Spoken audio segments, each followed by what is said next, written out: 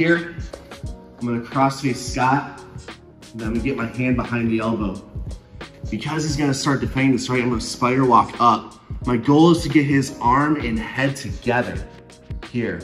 Now, what I'm gonna do, both of my hands are over each other. I'm gonna put weight on my hands. I'm actually gonna scissor them to make sure that his head and arm are connected together.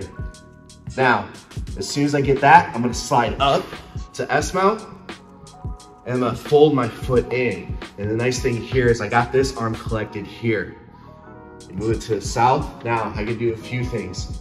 As I switch, I can go for this mounted arm lock where I bring my knee over his face and then I hip in.